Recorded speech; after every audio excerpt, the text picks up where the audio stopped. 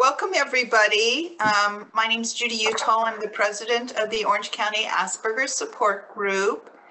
If this is your first time coming here, welcome. Even if this is your 100th time coming, welcome. Orange County Asperger Support Group is a nonprofit that's focused on helping individuals and families dealing with high-functioning autism, Asperger's, PDD, NOS. We're primarily focused on teens and adults. And we do that through three basic things. We have support group meetings, and we have a variety of different support group meetings for different cohorts. We have social activities, and then we have educational meetings like tonight. So I'm gonna, in a second, share some of our upcoming events, but I just wanted to welcome you here. Our focus today is on neurodiversity at work, and we have a really great group of speakers who you'll get to know better tonight. So I'm really looking forward to this evening. The session will be recorded, and I will send a link to the recording once it's edited. So you will receive that. Also, our presenters were kind enough to send me the slides ahead of time. And Robin, are you out there? Yes, I am. Okay, Robin, if you could share the link to the presentation, that would be great. Judy, Okay. I can't share my slides. I can't give them away. Oh, you can't? I can't. There's a bunch of stuff in the comments I didn't take out for this presentation that's not appropriate. The speaker's notes aren't there. It would just be the slides themselves? That's fine then, as long as the speaker notes aren't there. No, no speaker notes. Okay. Not to worry. Okay. I was like, oh. Okay. If we seem really casual, that's because Tiffany, Jessica, and I have been working together on this particular issue for going on 4 years now, if not longer. And so we have been partners in all sorts of meetings right from the get-go. So that's why if we seem very casual and comfortable, it's because we are. Wanted to go over some of our upcoming activities. So this is, like I said, three things: support, social activities, and education. So I wanted to share upcoming activities. For those that aren't members, our membership is $20 a year for a family of 4. I mean, you can't beat it. It's about as cheap as going to McDonald's one time. So, so some of these activities are members only activities, but it's very easy to become a member. We have a teen outing, which is going hiking up in the Irvine Regional Park, up Jamboree. Then we have a game night for adults on Saturday night. Then we have a virtual support meeting. We have 2 different groups that meet: parents meet, and then adults meet. We have an adult hike in the same location on Saturday the 30th, and then a team game night. We have a relationship with Dr. Alex Gantman, who's a psychologist that specializes in working with individuals and families dealing with autism. He was one of the co-investigators of the Adult Peers program from UCLA. And in beginning of May, he will be doing a parents workshop. We are offering for the second year a scholarship of $500 to a senior in high school. So it could be someone entering their senior year in high school or just graduating. And it's a $500 scholarship, and it's not based on who has the best GPA. It's really based on what kinds of issues have you had to overcome, and how do you show kindness to others? So 2 attributes that were characteristic of Jameson. We have a relationship with the Chance Theater in Anaheim, and for, I think, the 5th year, they are going to be hosting Spectrum Speak Up, or Speak Up Spectrum.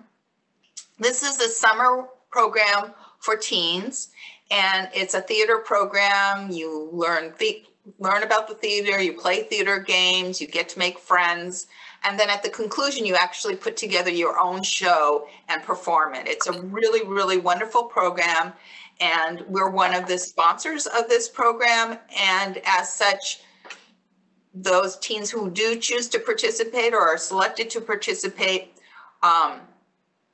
do so without paying any fees. And on the May 11th, around the same time, we're going to have Karen O'Hanlon, who's their educational director and the person who's been running Spectrum Speak Up for the last 5 years. She's going to be having an informational meeting over Zoom.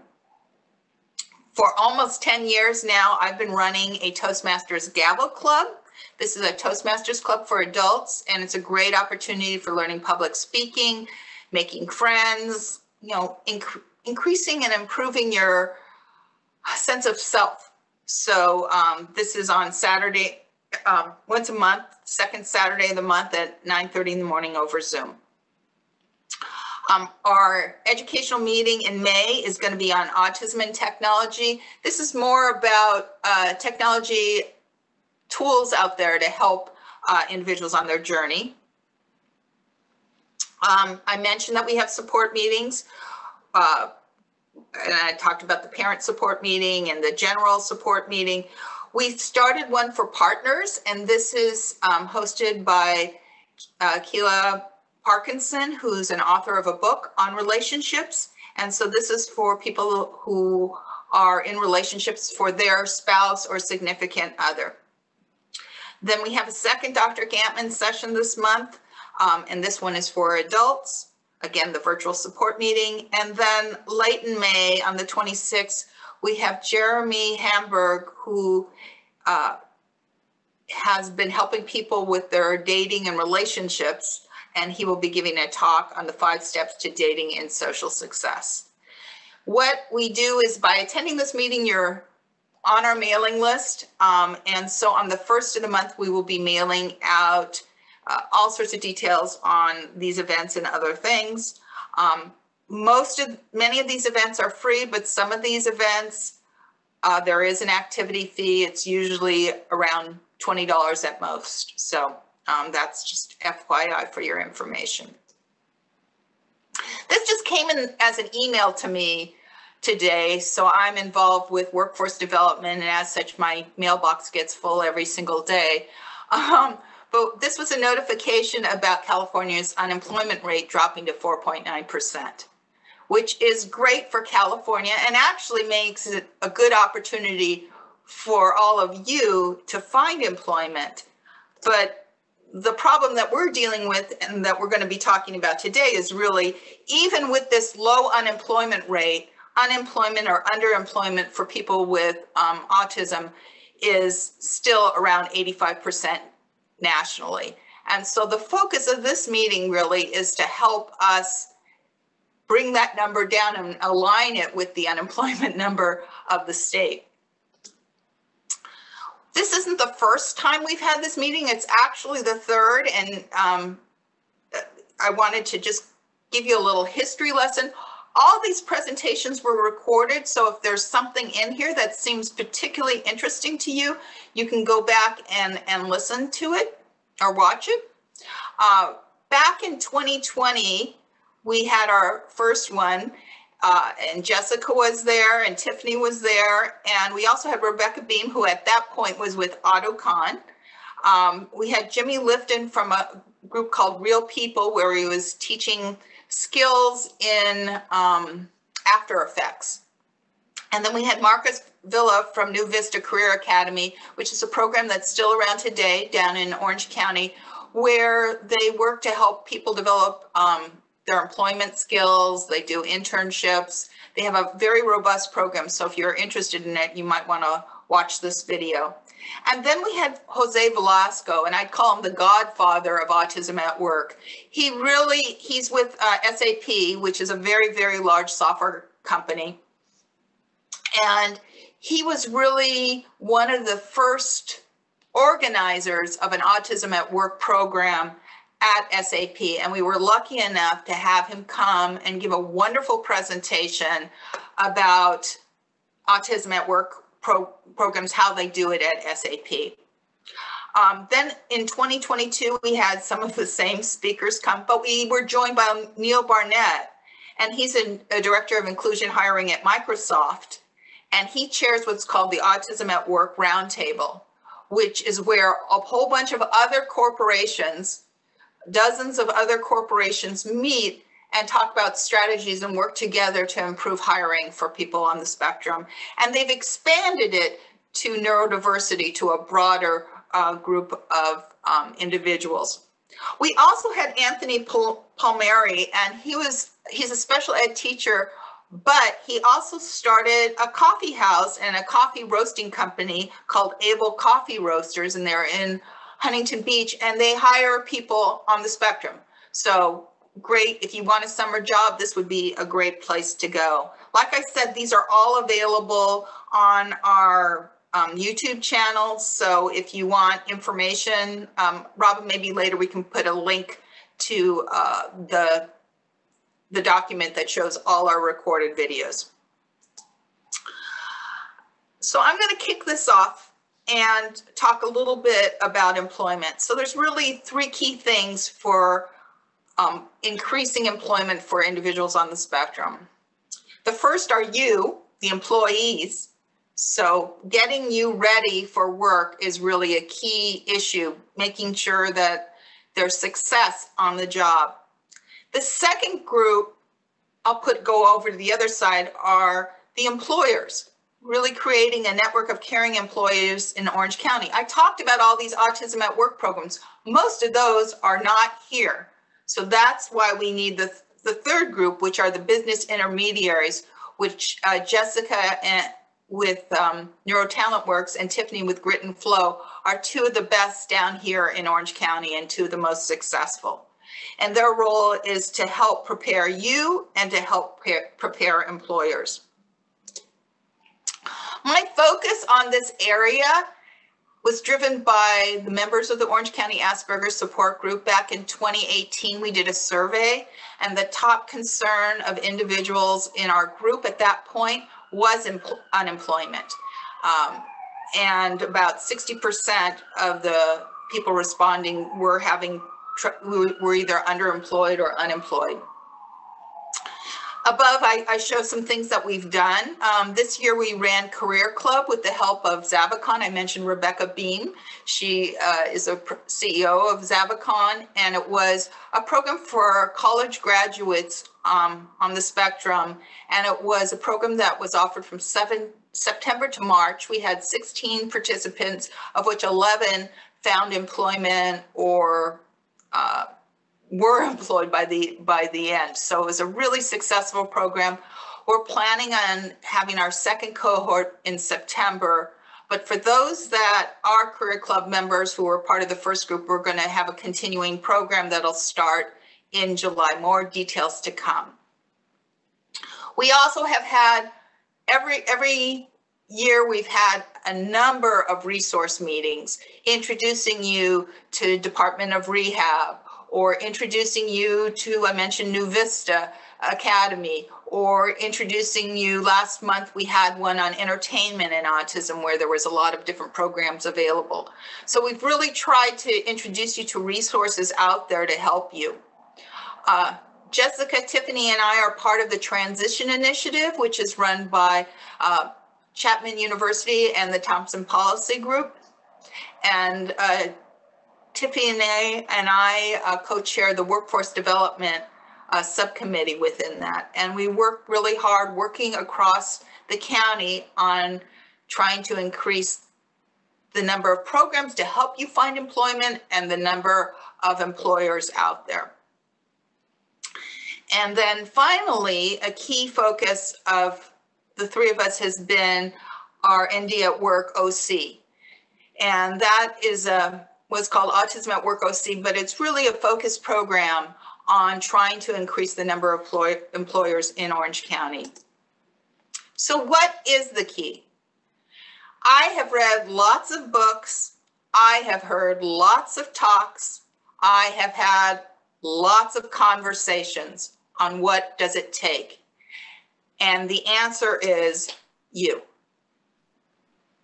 The answer is you, and it's about paying forward, okay? I do a lot of work for nothing, okay? Just for the joy of doing the work. You could do a little bit of work and not only help your child or help, but help the community.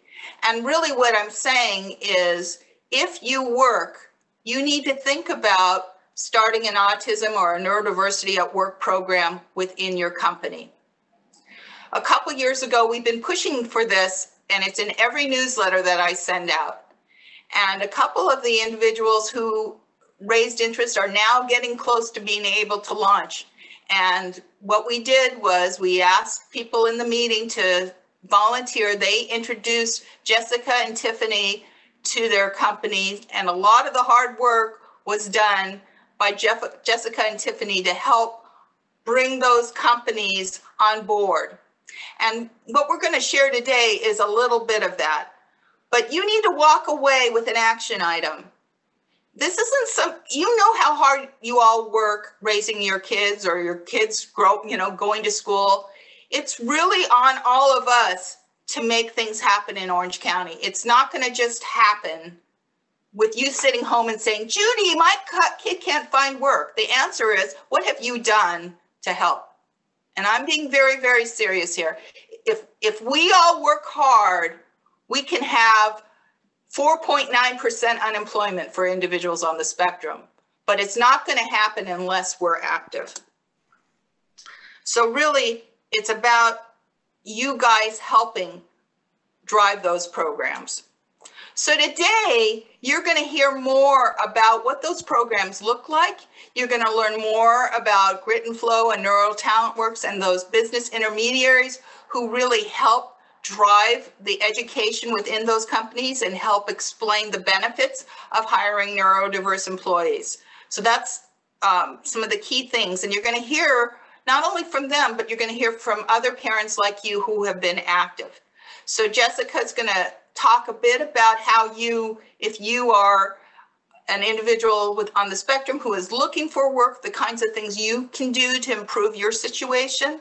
Then Jessica and Tiffany are going to both talk about the role of the business intermediaries and what they can do to help.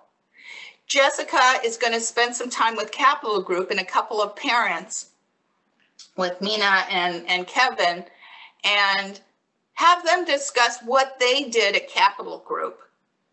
And then Tiffany has been working very closely with Penn Emblem in Riverside on a very, very successful neurodiverse hiring program. And so Gina from Penn Emblem is going to be there talking with Tiffany about how they were able to implement their program and what kind of benefits they're seeing. And then finally, I'm going to beat you over the head one last time to see how you can help.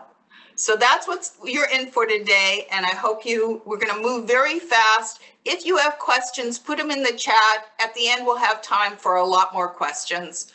I'm going to move forward, and I am going to assign control to Jessica so she can move us forward. Okay, Jessica, it's all yours. Thank you, Judi. And thank you everyone so much for spending your evening with us. We really appreciate it. I know a lot of people have had long days, so appreciate you being here and spending the time with us. I am Executive Director and co-founder of NeuroTalent Works. And as Judi mentioned, we are based in Los Angeles, but really serving the greater Southern California area. And really across the country now. A lot has opened up for job opportunities. So we're really excited about that. And so let's see.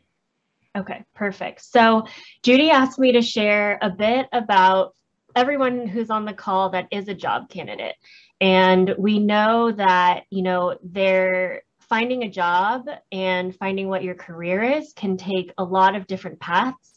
And it's a journey. It's a process. And we know that a lot of times applying for jobs and interviewing, it can be a really discouraging process. There's so many steps, so many things to consider. Being in a remote world, it's even harder. And so just for you to know that our team is here to support you, and we have some resources that we want to share. So the career journey, there's really several steps in the journey. And the way we see it is, the first step is really career discovery. How do you decide what's the right job for me? what job should I even apply for? And that takes a lot of self-work and reflection. And so we have a lot of resources and organizations that you can go to talk to help you find what those good jobs and fit might be. So I'm going to go through each step of the journey, and then I'm going to walk you through some resources, and I'll send a link in the chat as well. The second step is really that job search. You know, where do I find a job? How do I find a job? How do I narrow my job search? So we'll share some job boards that you can go to there. Job applications, you know, we hear a lot of times, why am I not getting a response to my job application? How do I make myself more marketable? The fourth is job interviews. Okay, so now I've put in my application, I'm doing interviews, but why am I not getting, you know, hits on my job? How do I prepare for an interview? How can I improve my interview and networking skills?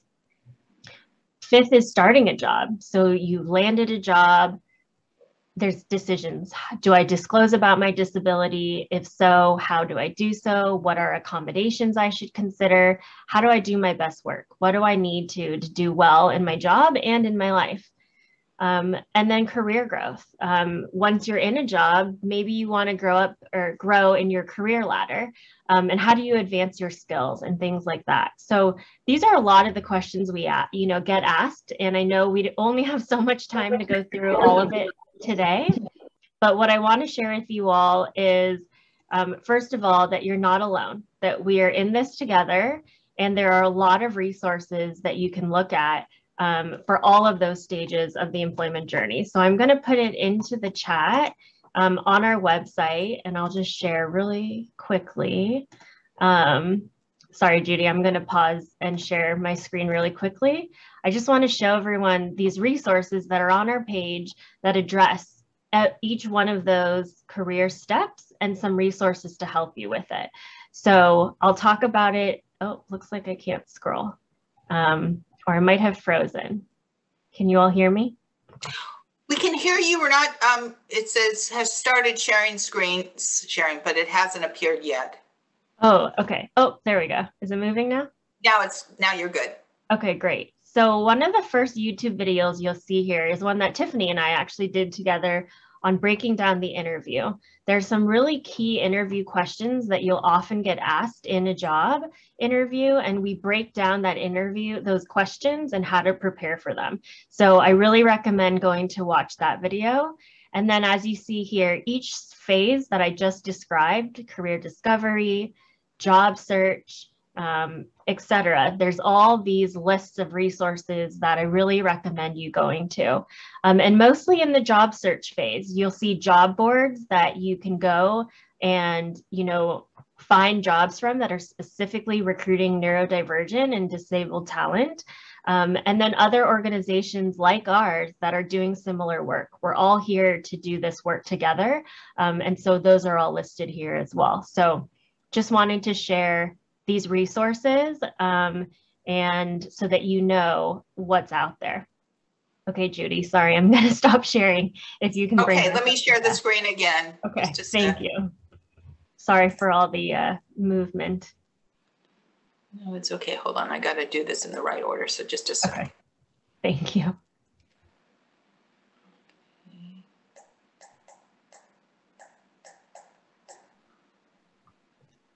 And by the way, in the meantime, if anyone has questions, please feel free to type them into the chat too. And if we don't get to them, we'll respond to you or circle back at the end as well. Okay, I'm going to give you control again, just a sec. Perfect. There you go. So those are, a lot of resources there to access. But I did want to just highlight two things. Our team intakes talent, job candidates, and there are two things that we really want to emphasize to job candidates that can make a really big difference. One is the look and feel of your resume. So these are just an example. I see a lot of resumes that look like this first one and some of the second, where there's not as much detail. there's good content, but not impact focused writing. And so you can actually Google for a list of power verbs, and you can really strengthen your resume that way.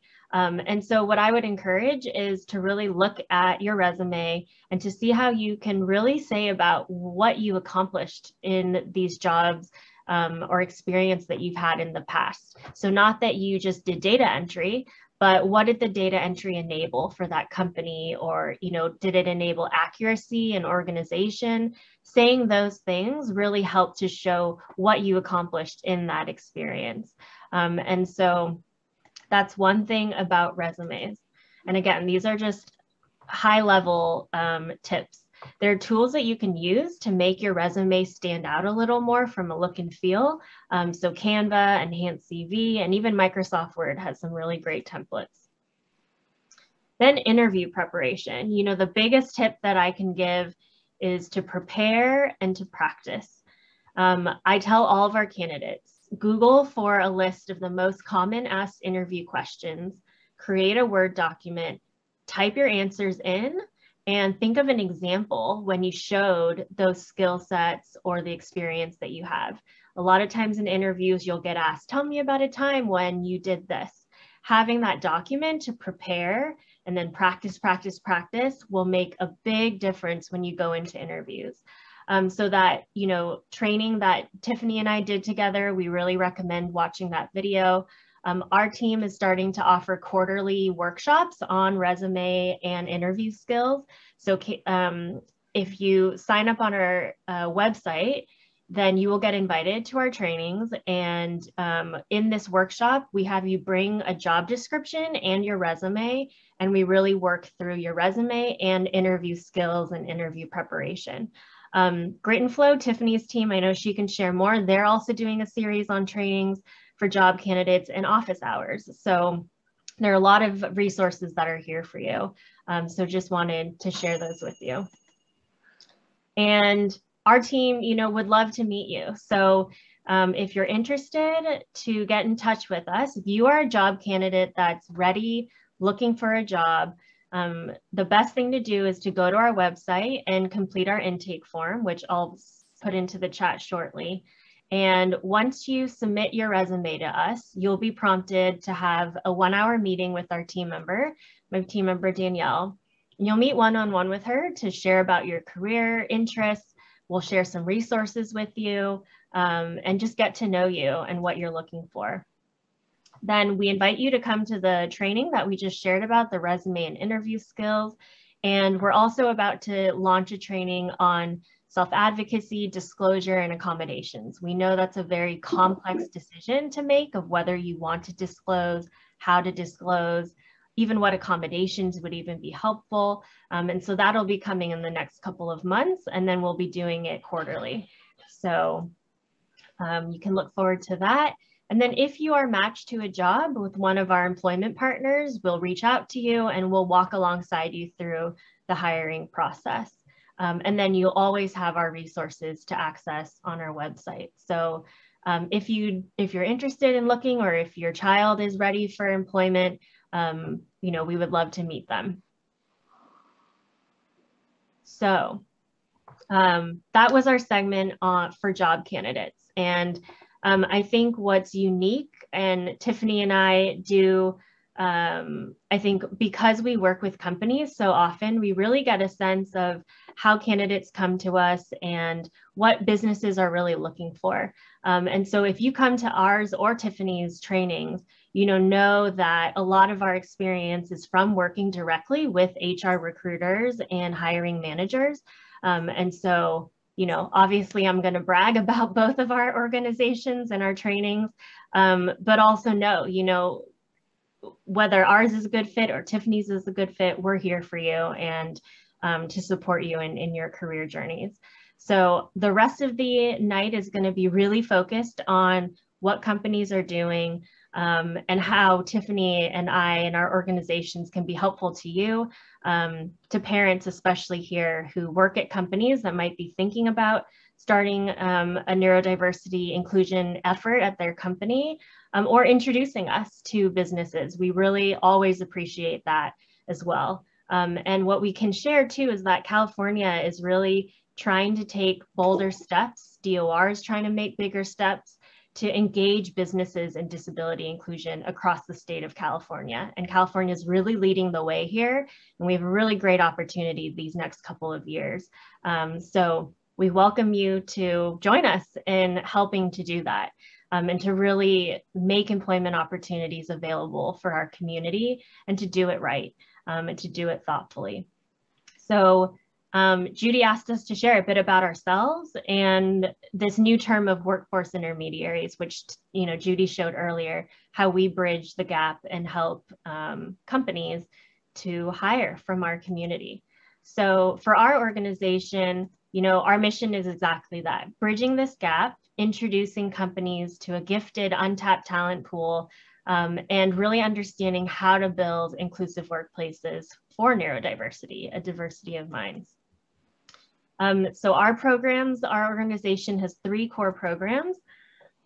The first is corporate readiness, which is all about promoting neurodiversity at the company, offering training, and we have organizations that bring us in to do, like a lunch and learn series, or DEI, diversity, equity, and inclusion teams might have monthly meetings or topics, and we can come in and talk about neurodiversity, and ultimately really wanting to find the right teams, hiring managers, to hire with us, to meet a new talent pool, and to design an interview process and workplace practices that are more inclusive. So that's our corporate readiness program.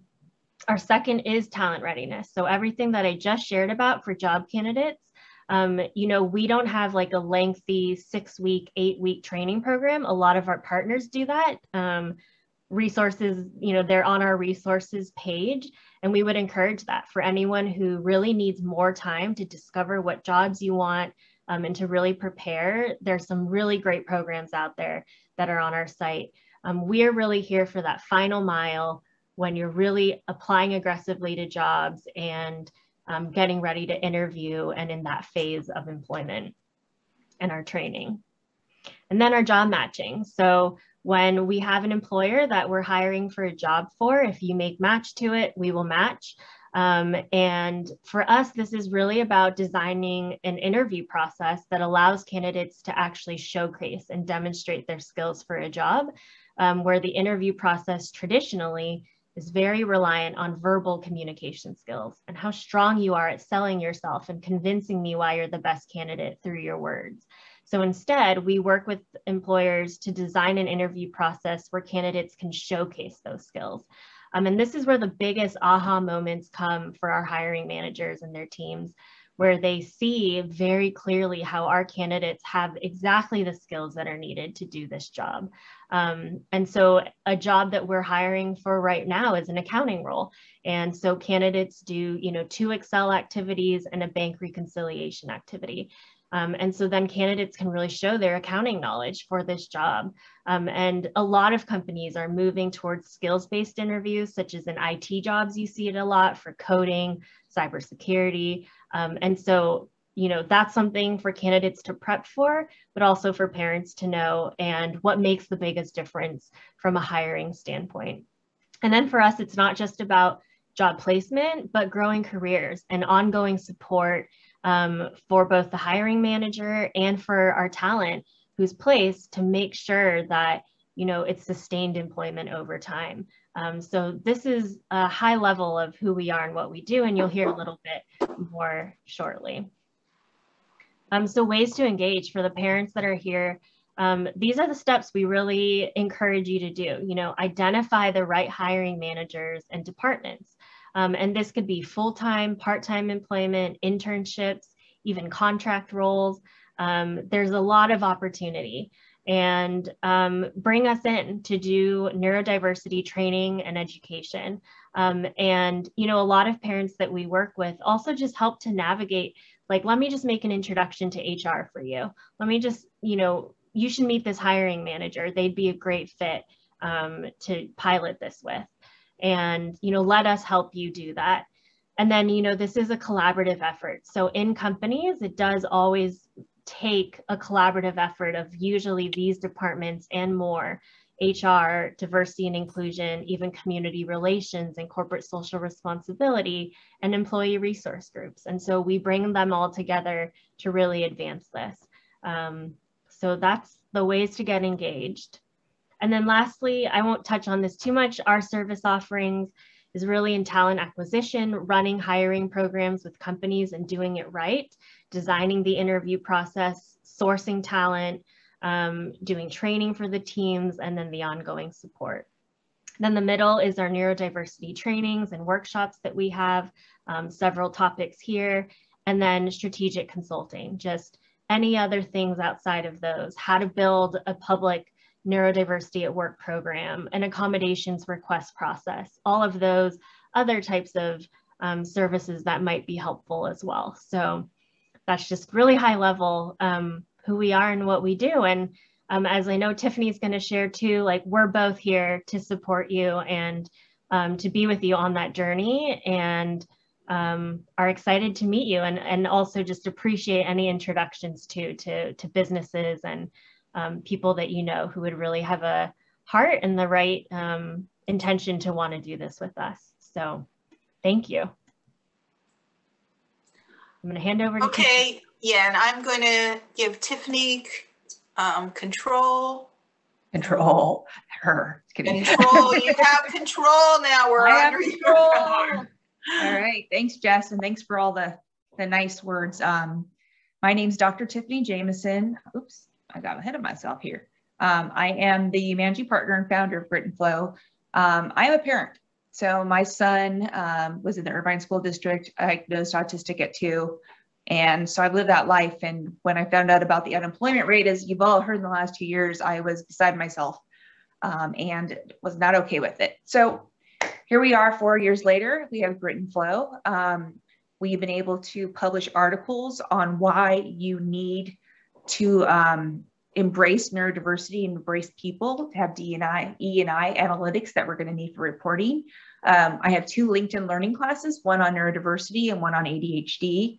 And, you know, just been able to go around the world and really spread the message about neurodiversity and how you need to embrace the whole person to have it. So Judi, I don't know if you could spotlight me instead of Jessica. I'm sorry. Oh, no. Let me do that. Thank you for reminding me. Well, because I talk with my hands and you won't understand me. I don't.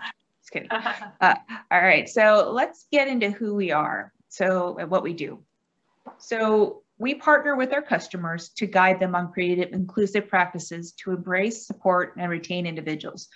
So where we're different from, you know, Jessica's group, the Neurodiversity Works, is we actually don't have a group of candidates. We don't prepare the candidates to be ready for a job.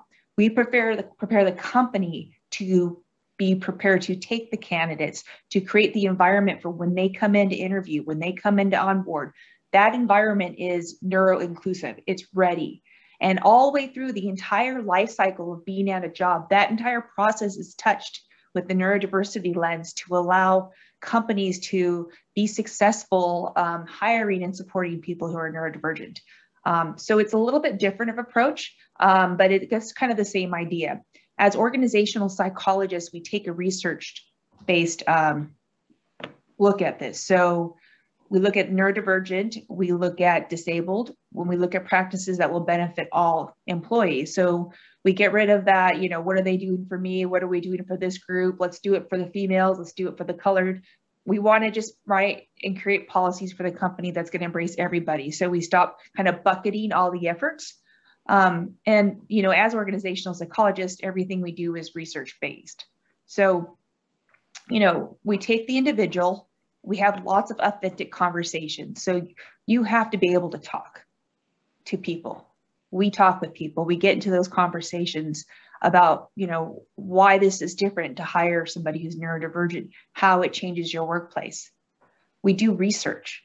We don't just guess. We do the research. We know how the story is going to end right now. So let's take a different direction and try something new.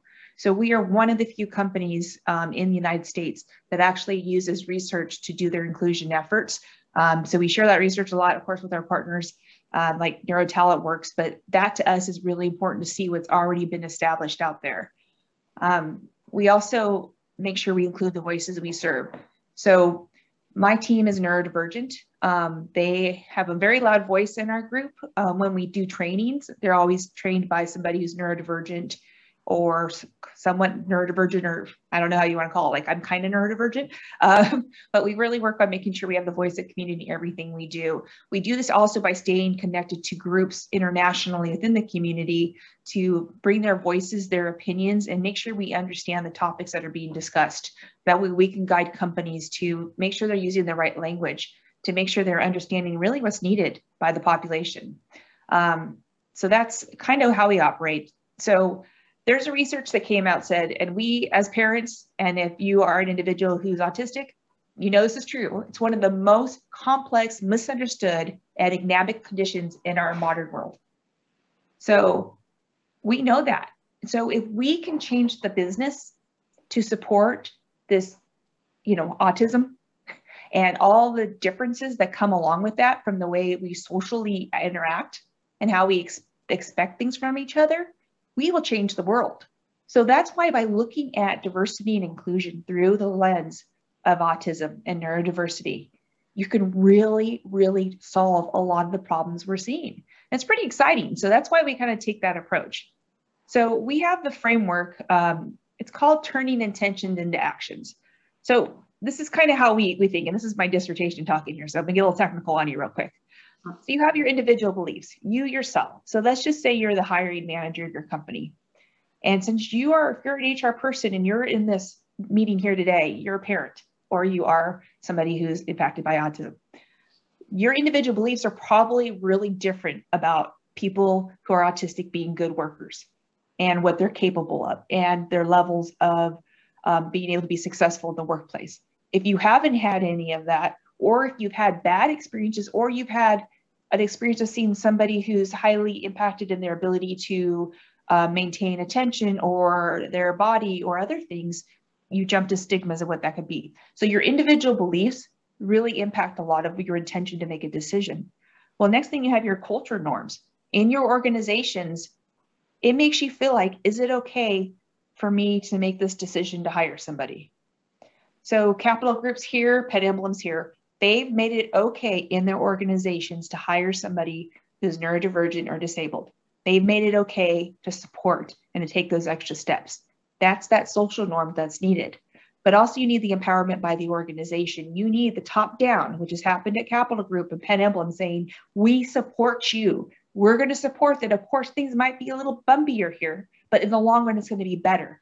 And without all those three pieces coming together, you're not going to turn that intention into behavior of hiring and supporting an employee. So we work at all three of those levels within an organization to turn those behaviors, those thoughts, that culture into one that will hire and support those who are neurodivergent and disabled. I'm going to go over our process more detailed with Gina in a little bit. So I'm not going to spend too much time here, but we do it kind of in what we call 4 points. You got to prepare the organization. You just can't drop somebody in there and say, yeah, you're hired, go have some fun, woo. It's a little bit more than that. The organization has to be ready to be there for the individual and to provide them what they need to make the process start day one, off and running, successful. You got to help them source talent. You got to support the process. So it's those day-to-day, once again, small conversations, and you have to make it normal. So right now, for example, Penn Emblem, after about 14, 15 months, we're kind of in the background here supporting them if they need help, but they got this. It's normal for them to hire differently. And that's what you want at the end. So we'll talk more about this, what we did at Penn Emblem. So I'm going to jump through for time's sake and get through some of that. And we'll talk about all this great stuff. Okay, so when we call source differently, the biggest difference, I think, in just our approach is we don't have candidates in our organization that we present to companies. We, introduce to Department of Rehabilitation or whatever it may be in that state, because we work nationally. We try to supply, the jobs that we need filled to all the different online applicants. Here's a couple of them. Neurodiversity at Work Employer Roundtable now has a database, and I know Penn Emblem is now part of that roundtable, so their jobs will be listed there. inclusively. And then also there's placement agencies that do a lot more work of preparing the individual, like Zavicon Parallel, and of course, NeuroTalent Works that we work with. And then it's supporting the process. I don't know if this is moving for you slow as for you as for me, but we coach, workshops, webinars, all those things Jessica talked about that we can do to help support the individuals that are supporting the people who are working, and then normalizing the effort.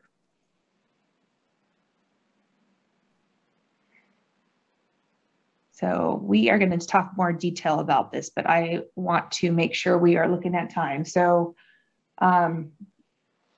let's see.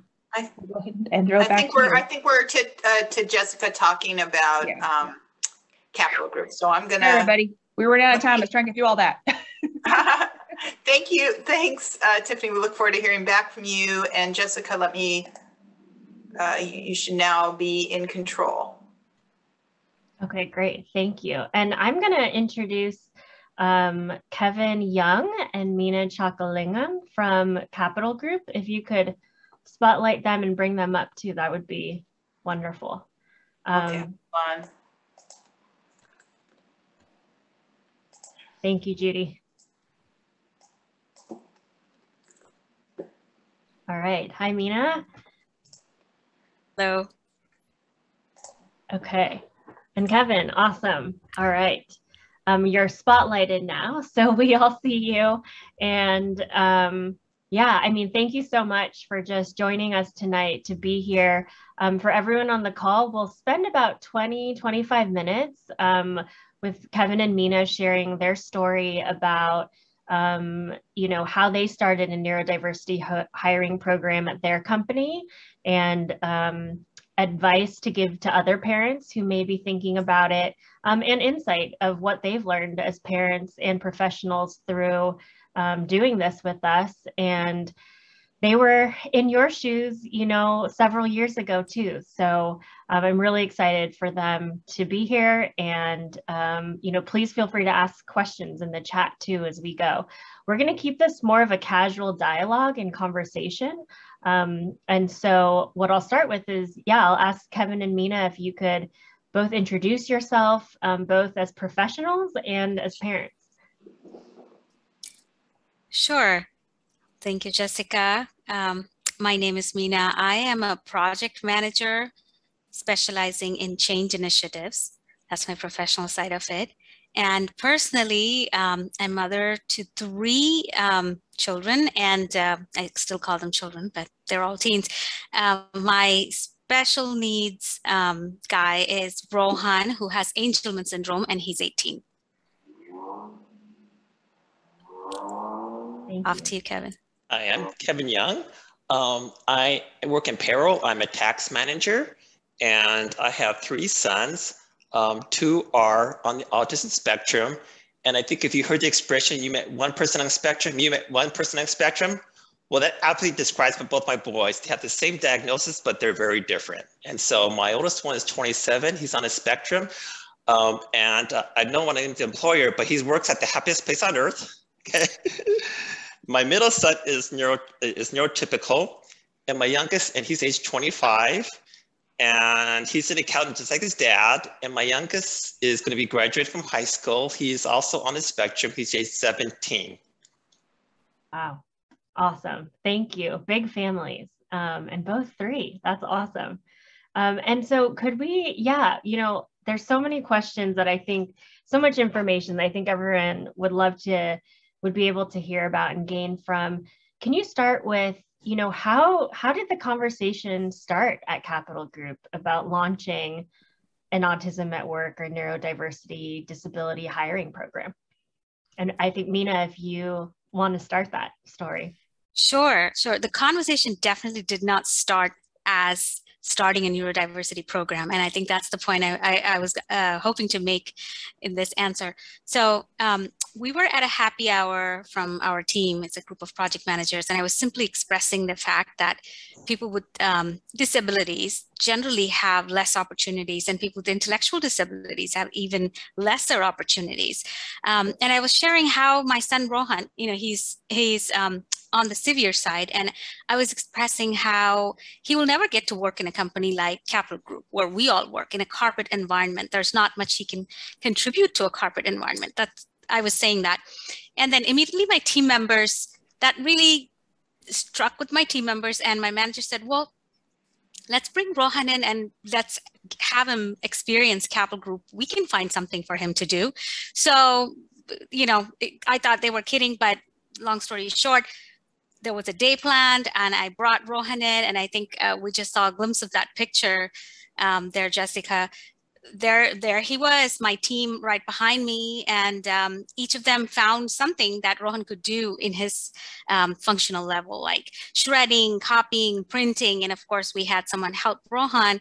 And this was a big success. I shared with Rohan's classmates, and of course everyone in that floor saw that, and other teams wanted to do it because something about that day and seeing Rohan come in and do all those activities made everyone want to be part of it. So then we expanded it to more kids, and then we called it Special Abilities Interns, and each team would sign up for like 2 hours. So this will be like a community event. We'll bring in the high school students from Irvine School District, and we would pair one-on-one as volunteers from the interested team.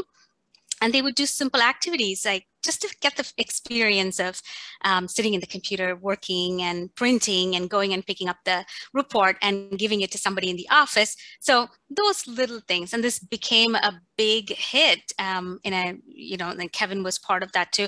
In fact, Kevin ran it in LAO office, and this was in the Irvine office. And it became such a big movement that there was so much demand. And we have communities, and Special Needs Network is one of our communities. And this actually became one of the planned item for a year, and we had budget allocated for this event. It just started with that, and then it moved to become so big. And in that process, we made several connections and several individuals that came through and said that they were interested. And then, that got Kevin and I talking, and we were like, well, how do we take this forward? And then COVID hit, visitors weren't allowed, then everything went virtual. And I think that really put our focus on, okay, now we need to do something more concrete to really bring people inside. And that's really how it all started. I don't know if you want me to go into the full detail of what we're doing as a program now, but let me continue since you're nodding. So, it took us almost 2 years, I want to say, from the time that we did this intern event to the time that we started making concrete progress. And, we have the inclusive hiring approved as a program. In between, in those 2 years, Kevin and I strategized. We would go meet with officials at different levels. We have our leaders in HR, DE&I, and everyone was supportive. And it almost like somebody had to go and talk about this, and everyone was supportive. It wasn't a problem convincing them that we needed a program. It's really more bringing them all together to say, how do we do this program, and how do we do it thoughtfully so that it is not such a drastic change across the organization? Like Capital Group has 8,000 associates, and any program that you're starting for a company that big, has to be taken in small phases. So after 2 years or so, we were able to actually get a pilot approved, and now we are looking at 3 positions that we have opened up for this inclusive hiring. Thank you, Meena. Yes, and I know that, I'll let Kevin share about this more, but it started with, you all, I love the story of how it all began, and how so many colleagues, came around this, and that there was already a special needs community and network within the organization.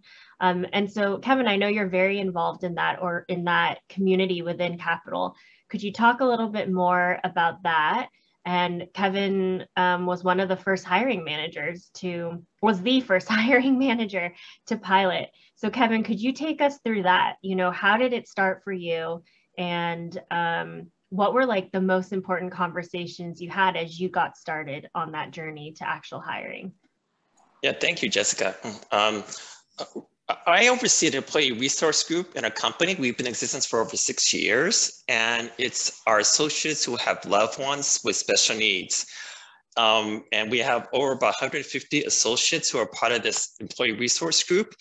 And so ranging from autism, ADHD to Down syndrome, but I would say half the group have children who are on the spectrum.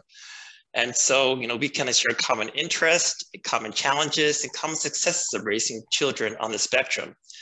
But we realized that there was a gap. We really wanted to start to drive disability inclusion in the workplace and go beyond just supporting our loved ones with special needs, but also figuring out how can we have neurodiversity as part of our D&I efforts. And so when you think about D&I, you think about race and gender. But we really want to include that invisible diversity, and that is neurodiversity, right? And we want to include that in the same breath as race and gender. And so we expanded our mission to include neurodiversity hiring. And just like Tiffany, you know, when you have a child on the spectrum, you become more passionate. And I was so passionate in terms of how can we drive this in the company? And it came to a point I realized that I just have to go beyond talking the talk, and I have to walk the walk. So I raised my hand and became the guinea pig and said, I want to do this. And so I want to include a neurodivergent in our candidate pool. And in order to do this, and I'm going to give a plug for NeuroTalent Works. And so as you Jessica commissions later on, but you need an expert. You need an organization like NeuroTalent Works to help you not only just source the talent, but as Jessica mentioned, provide the neurodiversity training. But the most critical part is really tweaking the interview process. And what they did was they modified the questions so that it leveled the playing field. They modified the questions so that the neurodivergent candidates, they can show their strengths, right? And so they made the typical behavioral questions that you typically ask, they made it more concrete. And so that way the candidates can shine and they can articulate their strengths during the interview. And so that's what we did. We engaged NeuroTalent Works. And let me just explain that we have an inclusive approach. We don't have like a dedicated program where we're only including neurodivergent candidates and we're going to fill those positions with neurodivergent candidates. We had an inclusive approach. We had candidates who are neurodivergent as well as neurotypical. And in my case, the neurodivergent candidate, they won out.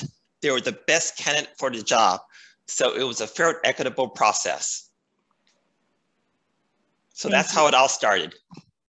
Yes, thank you.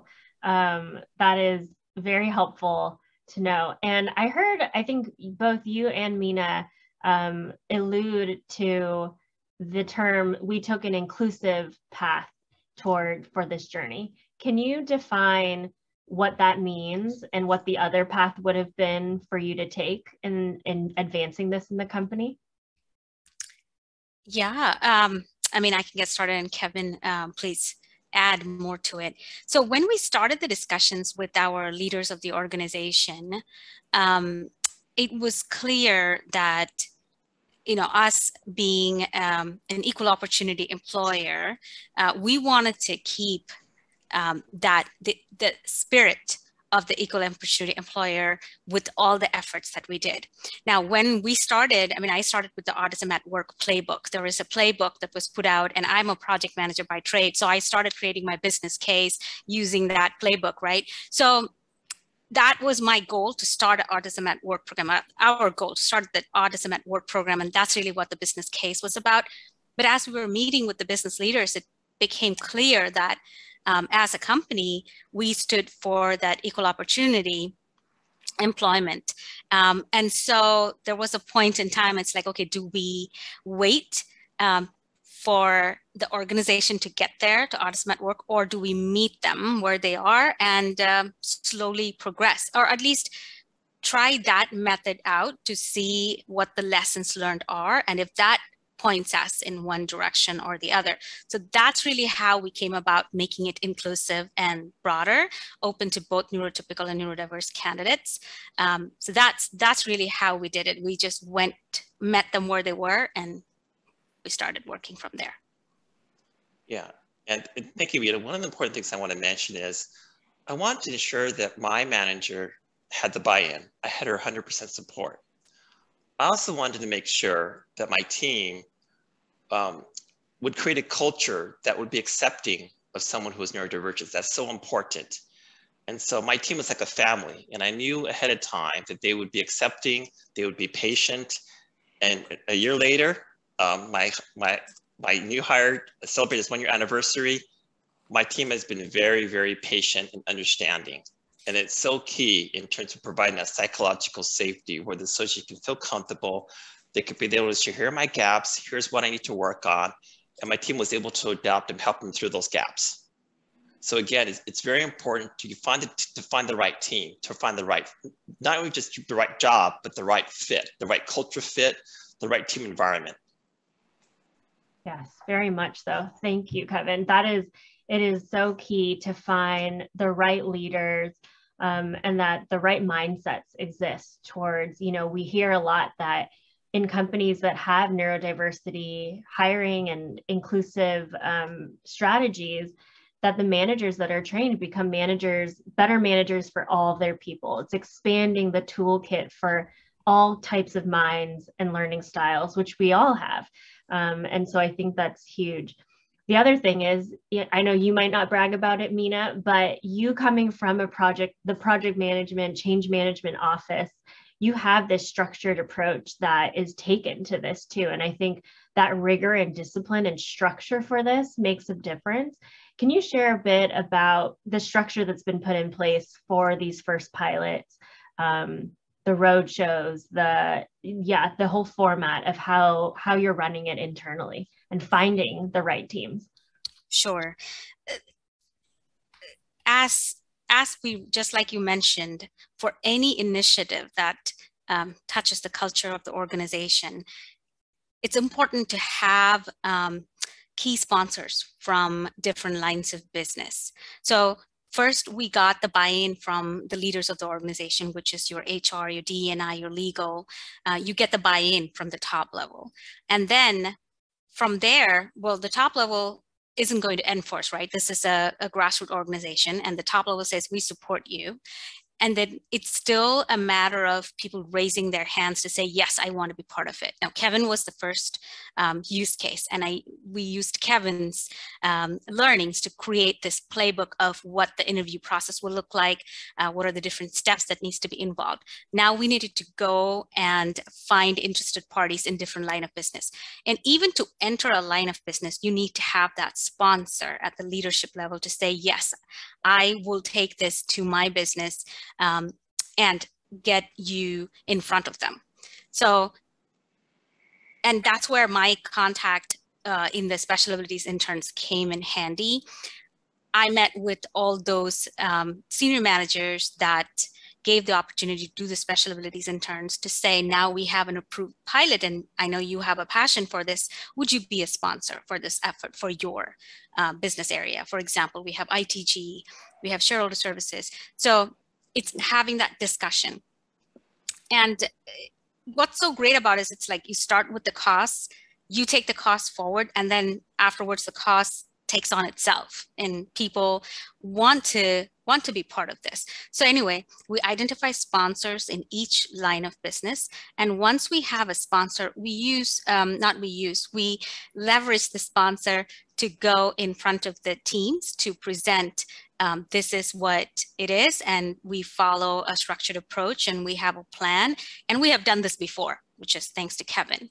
And we have an established partner, which is NeuroTalent Works. So we bring that to them to say, the leadership supports this, and we have a structured way of doing this, and that really brings the confidence to them.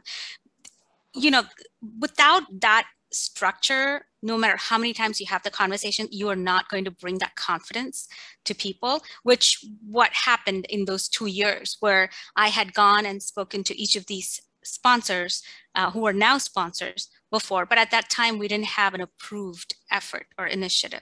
So once that fell in place and the rest of the folks, it was easy for them to get on board. Now it's an approved effort and they can do something. Thank you. Yes, and you shared something really profound with me, Meena, and maybe this moves into that next question to both of you of, what new perspectives have you gained since leading these efforts in your company, and also as a parent, what have you learned? And Meena, you had said something really special to me when we were preparing about wanting to encourage parents that you only need to lead an initiative like this for so long. Can you share about that? And then Kevin to share too. Yeah, absolutely. So as I plan my structures and the work streams, I had a work stream for everybody. However, what came as a complete surprise was as I went on these roadshows and talked to these people and these different teams, not just the hiring managers, there are others that that raise their hand to say, I want to do something about it. What can I do? Even if they are not a hiring manager. And so they became these champions. We formed a whole work stream of champions to build awareness, which was not in my plan. And it was a very special bonus, and it was a very heart-touching bonus. It's just that the cause speaks for itself after a while. And once you start speaking, it touches people. There's always somebody they know. There's always someone in the family. There's always someone they have encountered.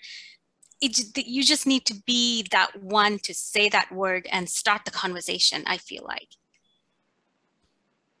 Thank you. And again, I would say that to all the parents, be prepared for that 5-minute elevator speech in terms of why this is important, right? And you can pull that out of your bag and say, we need to do this, not just because it's the right thing to do, but it can add value to our team. It can add value to our organization. Because neurodiverse have a different way of thinking. They offer creativity, right? And so all the strengths that they can add to your team. And so be prepared to have that 5-minute speech as you can share with your coworkers throughout your organization. So. Thank you. And we have about 4 minutes left. So I want to ask if, and I think maybe we'll leave Q&A till the end for everything that we're discussing tonight. But yeah, what advice would you give to other parents who are thinking about starting a program? And what are the key things, anything that you wish you knew before getting started also? One thing I would tell parents is really don't wait to start when everything is perfect. It's all about start small, start wherever you are, even if it is just having a conversation with people about what it means to be a parent or a family member with a neurodiverse individual, and what are some of the challenges that you face, even if it is just a conversation that you can have. And that will take you further and bring interested parties, or at least concerned parties, together to talk through. And then maybe you will do something small as an event, or like a bring your child to work event that is geared towards neurodiverse individuals, and just to give an opportunity for them to even see what it is, because not many people have opportunity to interact with a neurodiverse individual, and in their mind they always think the most severe side of things. And therefore, once you make an opportunity, that kind of breaks down that taboo a bit, and they're like, oh, that, because many people in the special abilities interns said that to me. They're like, wow, I couldn't even tell, that the child I was paired with, the individual I was paired with is neurodiverse. It's just that aha moment that you're bringing to even one person goes a long way. Thank you. And I have the luxury and the privilege of being a parent of 2 kids on the spectrum, as well as being a manager. Right. And so I would say that, it's helped me be a better manager. I realized that parenting someone on the spectrum is way different than managing someone on the spectrum. And so, but it's made me a better manager. But it also helped me prepare my youngest son in terms of how can I prepare him for the workforce, knowing what I've experienced as a manager. So what I'm doing with my son now is I'm helping work on his executive functioning skills, right? I'm working on problem solving. I'm having him create task lists. I'm helping him work on his organizational skills because these are required for the job. And they don't teach you that on the job. You know, you're expected to have that from day one. So the experience I've learned as a manager, I'm disseminating to my son so he can be successful in the workplace. And I'm preparing him now for that. So. Well, thanks, Jessica. Any last words from you? I was just going to say, I think I really love that, Kevin. There's so much wisdom that's gained and to pay forward and to teach back to this community and other parents. So just thank you both again so much for joining us tonight. And we'll, if there's any other questions that come up, I saw one that came up in the chat and then we can talk about it in the Q&A. But thank you both so much and for the amazing work you're doing for the community and as parents. And I would like to add that both Meena and I, we could forward your emails. We're open to any questions you have after this session. We're more because we want to help your organization start this. So, wonderful. Thank you. Thank you, Kevin and Meena. Fantastic, Jessica. I'm going to transition to Tiffany, and let me spotlight Tiffany and Gina. Tiffany, where did Gina go? There you are. Trying to hide from you. There we go. Hey, Gina. Oh, this is so good because what we did at Penn Emblem was so different from what happened at Capital Group. So this will give everybody here just a really great opportunity to see just different ways this can all play out. So Penn Emblem is a manufacturer. I'm not going to even do justice to all they do. So first, I want to introduce one of my partners in crime and one of the best supporters of this effort, Miss Gina Ramirez. She is the plant manager. Gina has been at Penn Emblem for 30 years. So she started out as a graphic designer and has moved throughout the entire organization. Now she runs the entire plant that has up to 160 people at some point working there. Is a phenomenal problem solver, an amazing boss, a very conscientious woman, and a great human being that I have just had the honor of working with. She's made my life a better place. So I'm very blessed to have her as part of my inner circle now. But I'm gonna let Gina talk more about herself, but also just tell them what Penn does because I can't do it justice. Okay, well, Penn's been around for 75 years now this year. It started with our current owner's grandfather. We manufacture different types of products, anything from sublimated printing, emblems, embroidered emblems. We do direct embroidery on garments.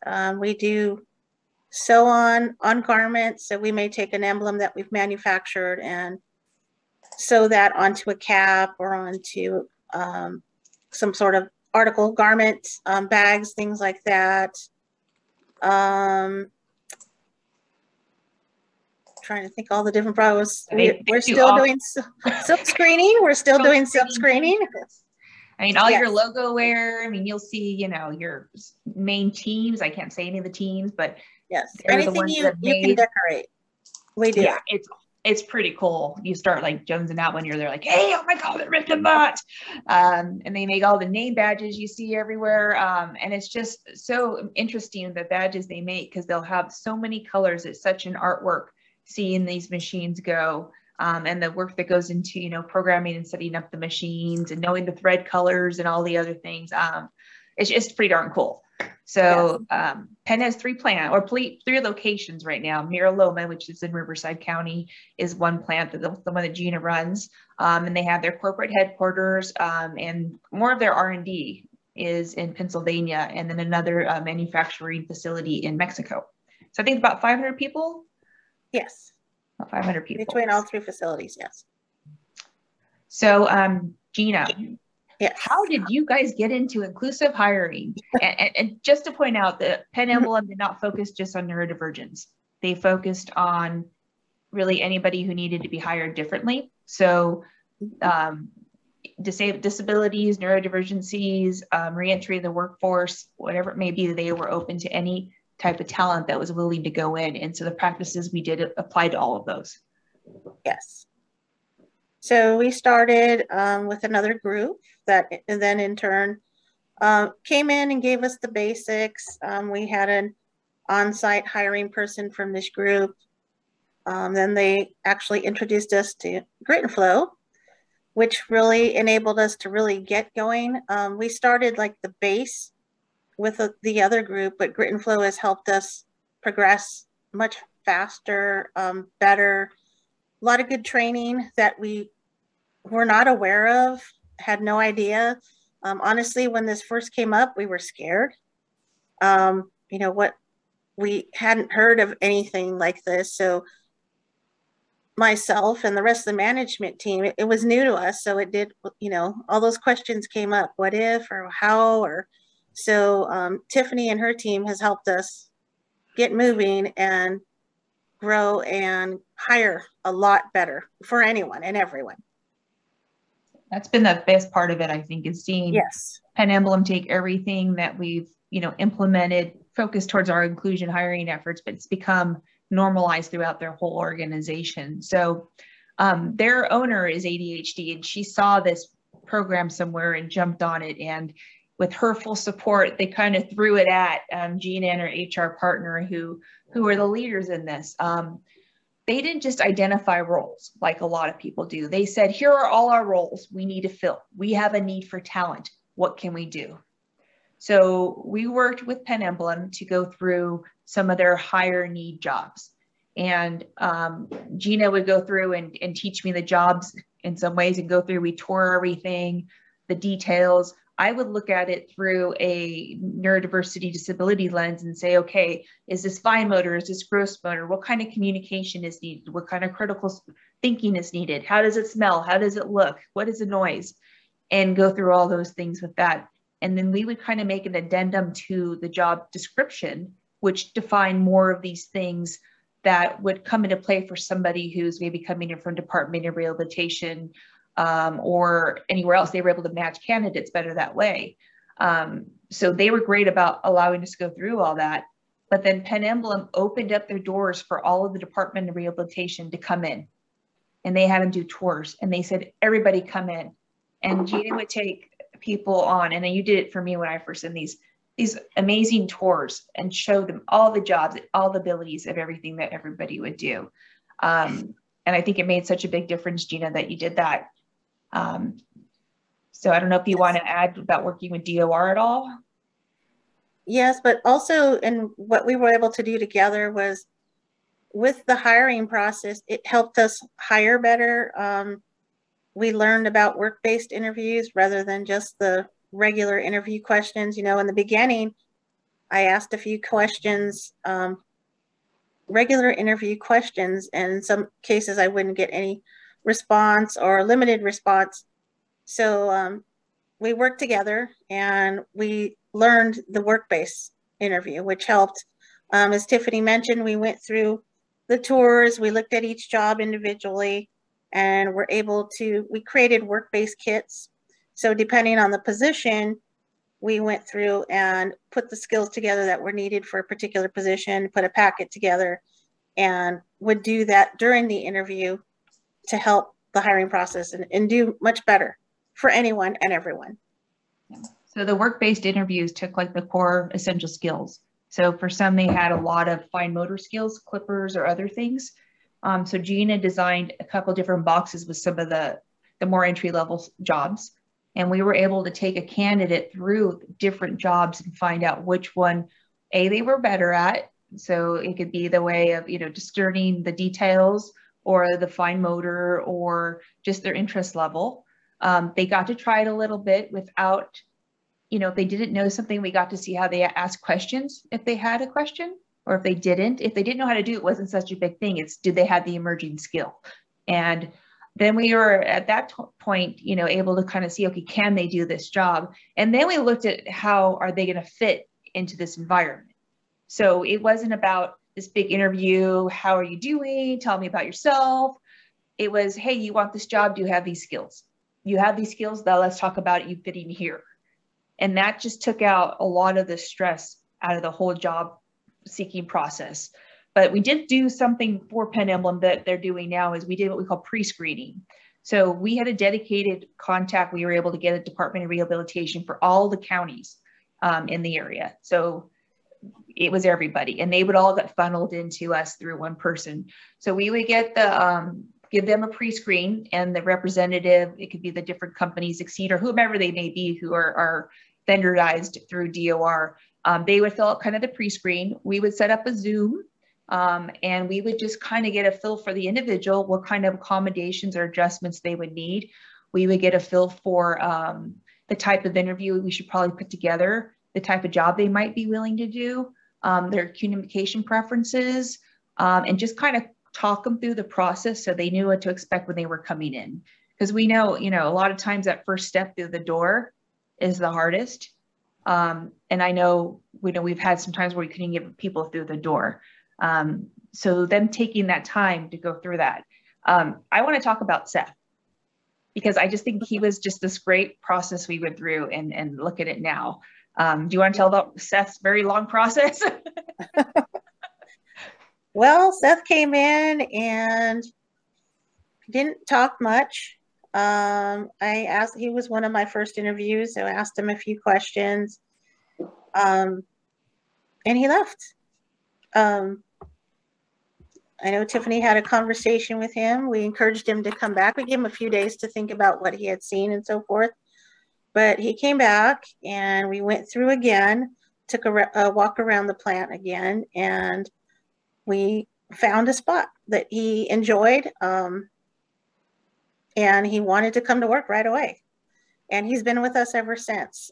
He's here, dependable, always here, doesn't call out, very anxious to get to his work and get it done. And he does a great job now. It was very interesting in the very beginning. He was one of our first, so we learned together. But he's very happy. We're very happy with his performance, and he's been with us from day one. So like Tiffany said, we're going on almost 2 years here now. So yeah, very successful. December, January 2021. So about 14, 15 months. So they've hired about 50 people over this time. And there's about a 73% retention rate over that time, which is great. So another really cool thing about what Gina's done at Penn Emblem is you go walking through the plant, and there are people from the inclusion effort everywhere. You don't know who's who. You don't know who's what. You don't know anything going on. And they're just merged into 14 or 15 different roles. There's just one size doesn't fit all. We fit people where they needed to. Penn was so awesome about taking things and that anxiety about starting a job or being able to go full time. They were so wonderful about saying, you know what, let's start you part-time. So we would start somebody part-time, say, Monday through Friday, they would go, say 8 to 12. It was vary. And then after a couple of weeks or months, depending on the individual, we would add maybe 1 more hour a day. And then we'd add more until finally they're full-time, but allowed them the opportunity to adjust to the job. It allowed people sometimes to adjust their medication to the time they were going to the job. Transportation, of course, has been a big issue with many of the candidates. They've been working as much as they possibly can, bending over backwards for their employees to make it work beyond probably what most employers would ever do. They try to make it successful. So it's just been really neat.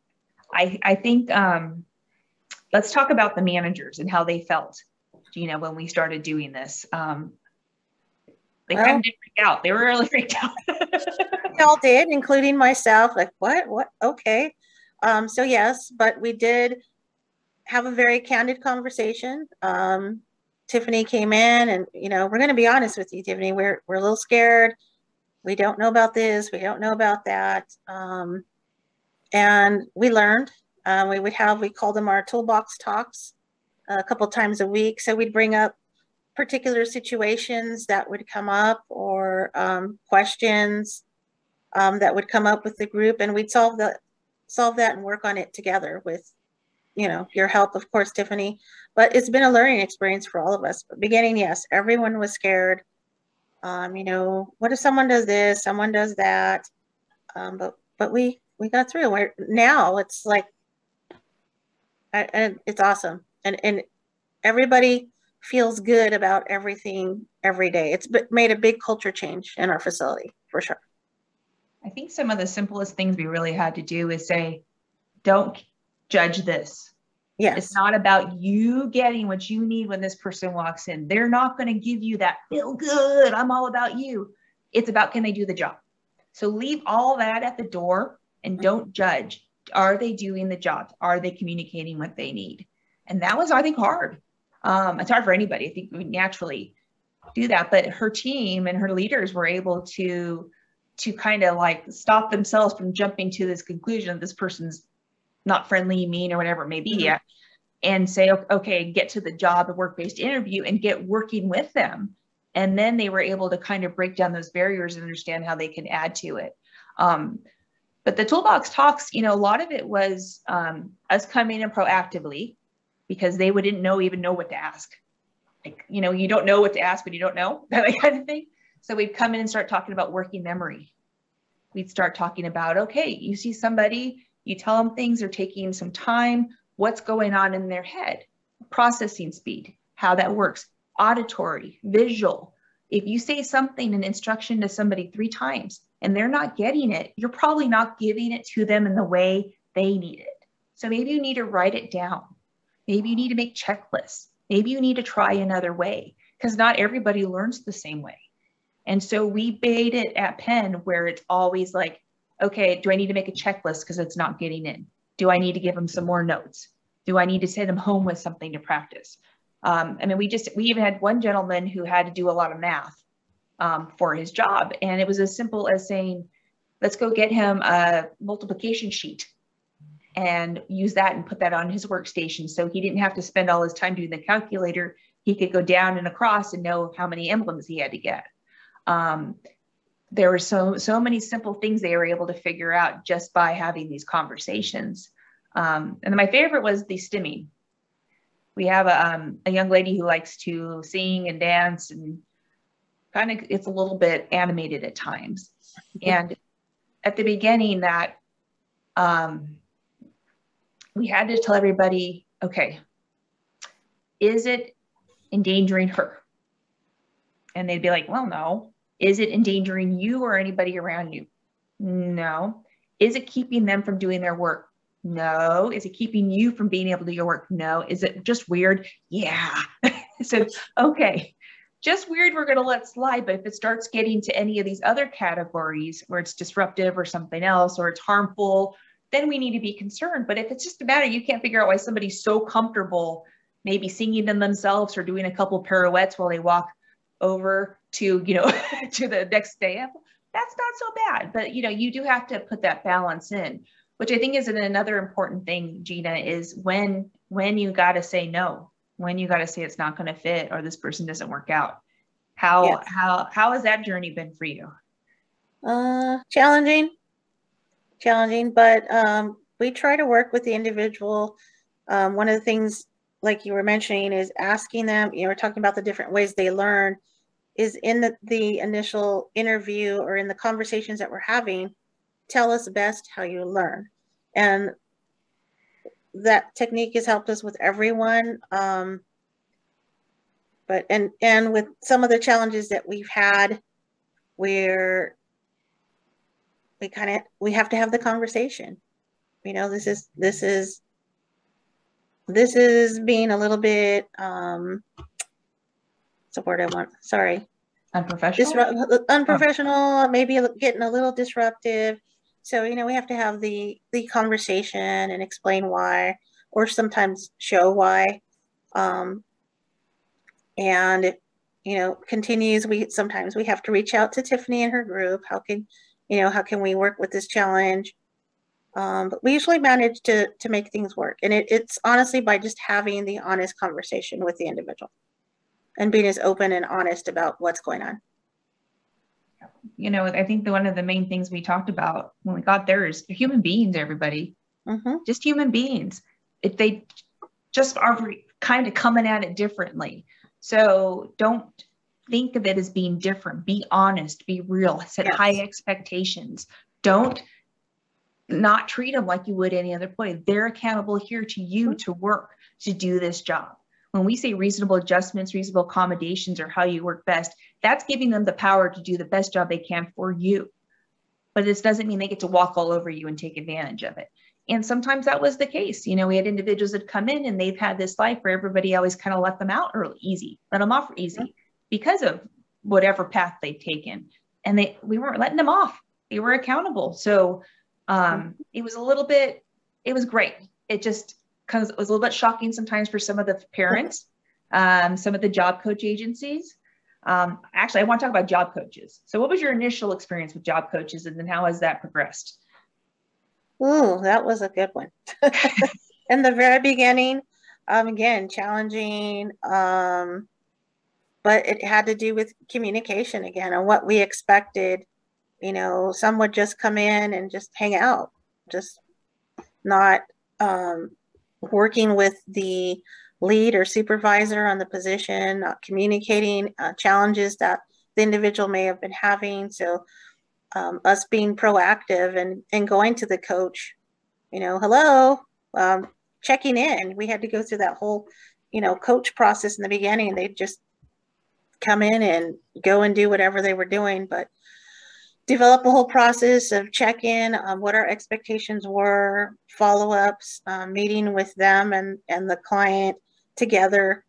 And that's progressed. So now the agencies know what we expect when they do send in a coach.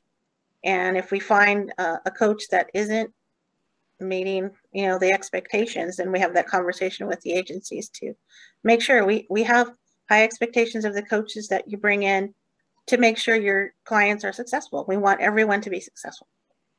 And, you know, when it comes to level supports needed, it's been everything. It's been, you know, transition to now not having any coming in. There really isn't a level or anything that's been recruited here. We got office work, we got complex embroidery machines, we got simple things.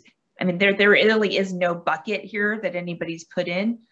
But some of the job coaches agencies, we know we have a job coach who's getting paid, you know, minimum wage, who's overseeing someone who's getting paid more than them. They don't know what they're doing. They don't have the knowledge of that job. Sometimes they get thrown in it. They don't even know the candidate or the hire they're with. Mm-hmm. So we were really disappointed in that a lot. So we worked with the agencies and said, they need to check in. They need to check in with the lead when they come in. They need to know the dress code here too. This is a manufacturing. We have safety standards. They need to be behind the job lead, the leader, and telling them what they can do to support the employee, because the coach isn't going to be there forever. So the whole idea between everything we did with Penn Emblem was to make any of the coaching, any of us, like not needed anymore. So the coaches were behind the leaders, helping them out. And then if they needed to do a little bit more, then of course they would be there with the employee, depending what it is. But it created the empower for the leaders to lead and to know how to manage their employees. So it also created more of an inclusive environment. So I think that was pretty cool, but it was, you know, a process of going through. Mm-hmm. What other big things do you think that the group should know about? We have about 8 minutes. Let's see. Thinking. Probably just, like I mentioned before, just be open and honest about everything and anything. Don't try to hide behind any type of stereotypes or anything. Just say things the way they are. Be open and honest when you're communicating with employers, with individuals, and put it out on the table. I think is probably the best thing. You know, in the beginning we tried, you know, we didn't know, we were fearful. We didn't know. So we were kind of sidestepping some questions and things like that. But I found the best way is just to be open and honest about everything. Tiffany, can I interject a question for Gina? Gina, of course. Fantastic information. Just 2 questions. One, you talked about cultural changes to your environment. And can you share how things have changed since you've changed your hiring practices? Yes. As we started getting more individuals into our facility, we found our employees would open up more about individuals in their family that may have had neurodiversity in their family and so forth. So we found that our employees started to get really, I don't know if I want to say protective is the word I want, but they really wanted to jump in and help everyone and anyone that came in. So it was just a change. I've been there 30 years. A lot of the individuals there have been there, you know, 15, 20 years.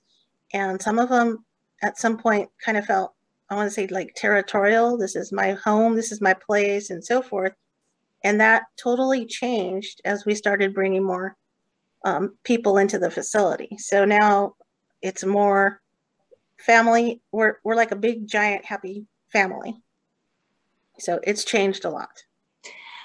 And besides the cultural, what we always get asked, Tiffany and Jessica will comment on this, we always get asked, what's the business case? What's the value that, you know, the productivity?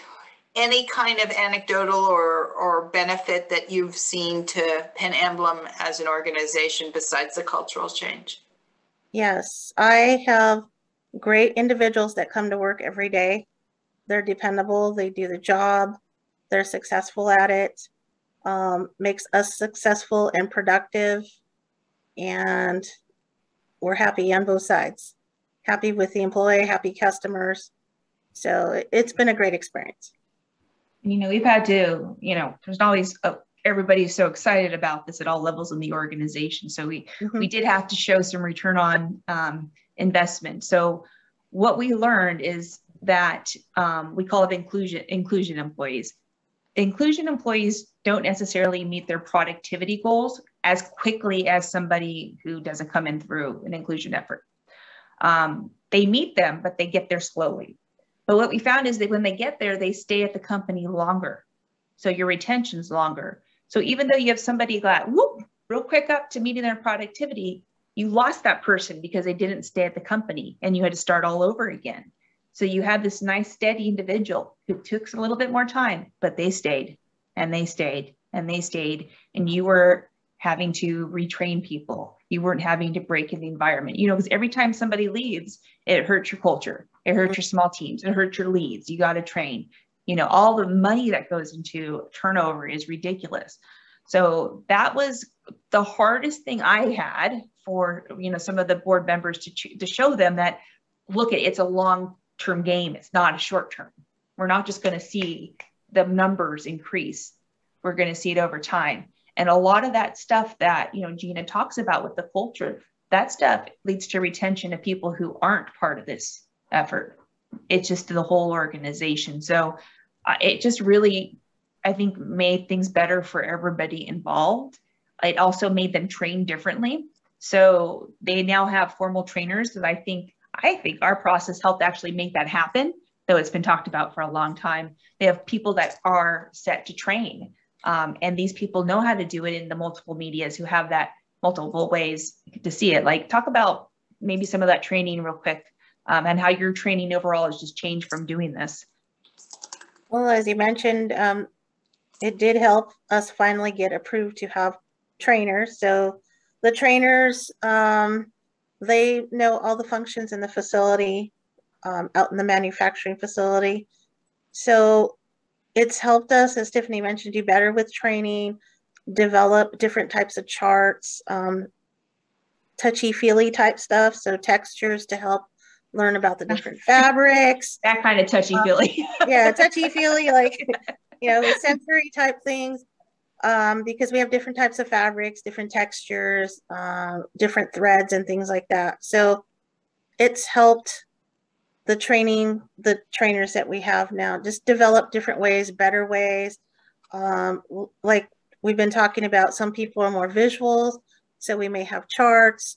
Some people like the step-by-step, so we have that. Or sometimes we found that the trainee actually just writing the steps themselves, the way they want to learn it, has helped as well. So different ways. The trainers have been also very flexible with schedules, as Tiffany mentioned. We have schedules that are sometimes 3 days a week to 5 days a week, depending on the hours. And because we work pretty much 21 hours a day right now, we're able to work with different schedules. So the trainers have adapted. You know, they want to make everyone successful that comes in. So they've been willing, you know, they'll work, you know, 8 to midnight, they'll work 7 to 11 in the morning, whatever's needed. So it's been a really good process. And the last thing I just want to add is through this process, the whole organization's noticed just a change in the way they lead. So Gina's been able to go through what we call person-centered leadership training. We've been able to also train some of their new leads. So now they're taking their entire leadership process for everybody getting promoted, and Grit and Flow is training them on how to be better inclusive leaders, how to do better job evaluations, how to do better interviewing that's compliant with the Americans with Disability Act.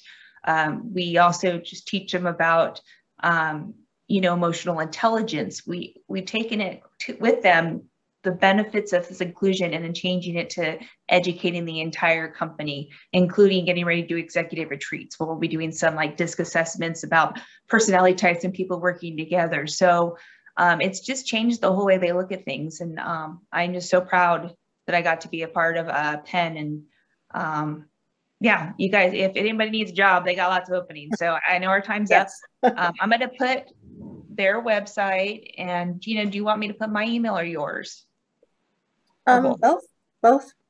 Okay, I'll put all our stuff in here, and we would be more than happy to have you guys come on out for a tour sometime. I think that's it. Thanks, Judi. Thank you, Gina. You were awesome. Thank you. Thank you. Okay, everybody. That was fantastic. Thank you so much.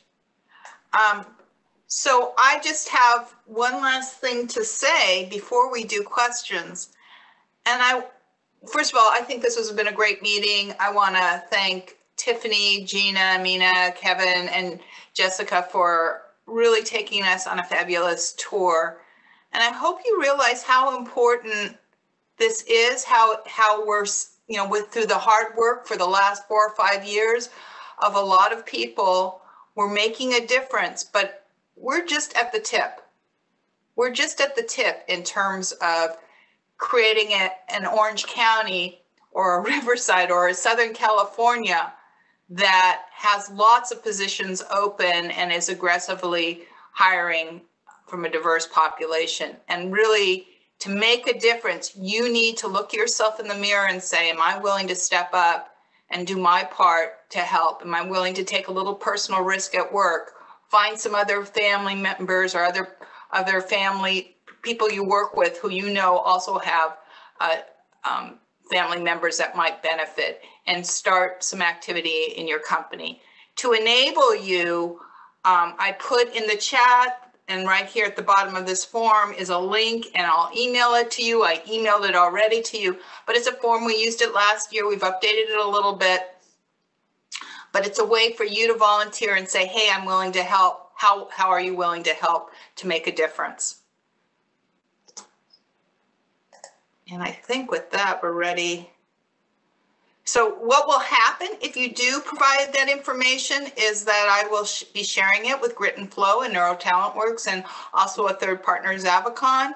And we'll figure out who already is working with someone or who is the best person for working with that particular company.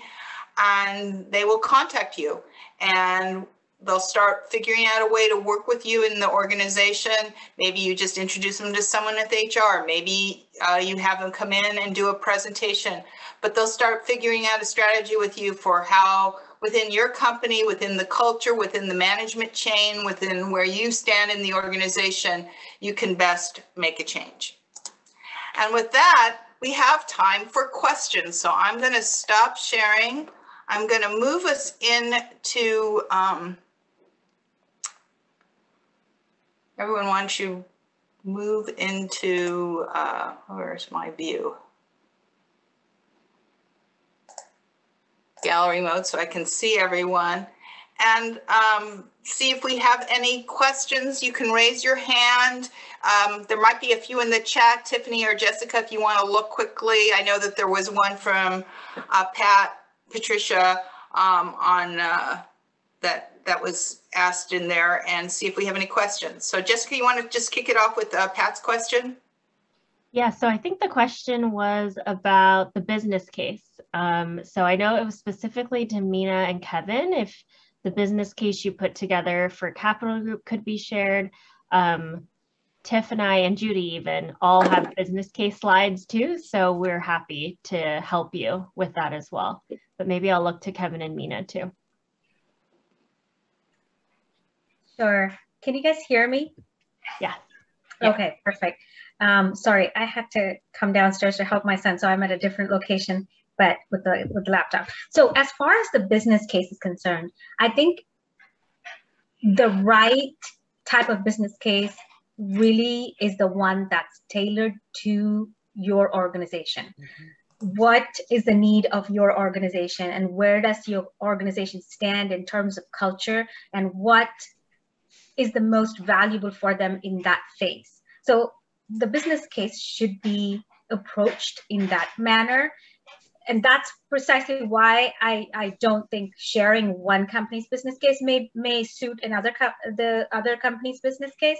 However, a template could be useful. And I know you both shared, you have a template. I'm also happy to share that Autism at Work playbook, which I used as the basis to create this business case. And then I can just give that outline skeleton template if that's useful. And just so you know, we've previously had Neil from Microsoft, who runs the Autism at Work roundtable, and you may want to go back and look at the presentation he gave, or the presentation that Jose gave from SAP. So there's some other resources that are available. But Meena, thank you. And yeah, that Autism at Work guide playbook was really helpful. Other questions, raise your hand, put it in the chat, however you want to communicate.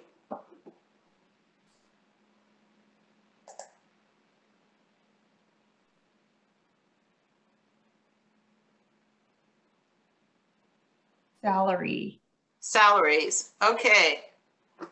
So I know, Sabag, you've had this question before in terms of, he has questions about what can you expect from a salary, and also how to ask for specific salaries when you're getting hired. Well, I think when you look at the job description and when it's put out there, a company should give you a salary range for the job. That's the best procedure really for any company to go through. So you know the range. And then usually a company will have grades that they'll give you based on your experience. So neurodivergent or not, there should be no difference for your salary and what you're getting as any other candidate going in there, period. So I think as any person joining the workforce, teaching to have those conversations is important, regardless of being neurodivergent or not. I know when you have careers that are more white collar, like the Capital Group, or you have more blue collar, like some of the jobs at Penn Am, then they have the white collar, some are salary, some are hours, some have benefits, don't have benefits. Those are all things you're going to have to walk, your new hire candidate through, regardless of ability level or anything else. So, but definitely the same expectations should be the same for everybody. Yeah, and what I would, I'll add something, sorry, Judi, really fast, is to do market research on the job role and the location, because that matters in the salary range, especially in California, it is higher. So if you're ever asked the question from an employer, always state that you did market research and this was the range that you saw for this similar role in this city or this state. And that's what they're looking for in an answer too, if you're asked. And you know your worth. Yeah, and Savag, it's good that you're thinking about it, right? It's good that you think about it and realize that it's a sensitive issue. So how you approach it, the way Jessica and Tiffany suggested, is really good. There's a question from Sandy, and her son is graduating from Cal State Fullerton in computer science this summer. and she wants to know, where should he start looking for an internship or job? Yeah, so I just dropped it into the chat. On our webpage of resources, we have an entire section of companies with neurodiversity hiring programs. So that would be a good place to start. I'll do a plug for Dell. They just ran a program, and I've heard really wonderful things about their program in IT. And then of course, SAP and Microsoft and some of the other leading. But one of the things you might want to think about is some of the employment readiness programs that we've all talked about. OCASG is doing Career Club. Jessica and Tiffany have talked about different things, but it's really important that they start thinking about soft skills, start thinking, Kevin was talking about executive functioning. So you may want to just kind of do a personal assessment and say, hey, what kinds of skills do I need to learn?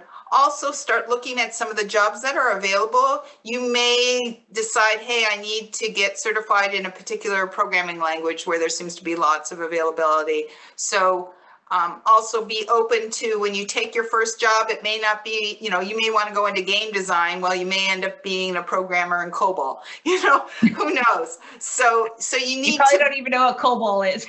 Too young. But they're still hiring people for that. So anyway, the point being, you need to think about what language, what kind of programming you want to do. Things to think about is where are there lots of opportunities, and where is there going to be growth for you over the long run? Sandy, I also think you need to use your university. If your son or daughter has, I don't remember what it was, has navigated the university, there should be professors he has that he can ask for connections. He should use those. They know them. They'll be able to set them up with a great introduction saying, hey, and I don't know anything about your child. They made blah, blah, blah, but wow, this work they did is great, or the way they saw connections was fantastic. And we need to keep our colleges accountable for our children that are graduating. I have a son at Chapman. They better be ready to get him a job, autistic or not. He deserves it. So we need to make sure they're saying, get our kids jobs too. And there's some other resources. One of the things that we've done is work with Department of Rehab and have them open up a organization down here, Evo Libre, who is up in Northern California and does a lot of placement in high tech. So they're now a resource down here. So there's some resources through DOR that you might want to do. Don't just assume, I've been working with this group for a long time, and there's a lot of, first of all, it's great that it's a computer science major. It's a great major, and there's lots of opportunities, but it's going to be work to find work, and they need to be prepared because it's overwhelming. You're kind of like a deer in the headlights to have to try and figure out, how do I find a job? How do I deal with all these online applications? How do I deal with the interview process?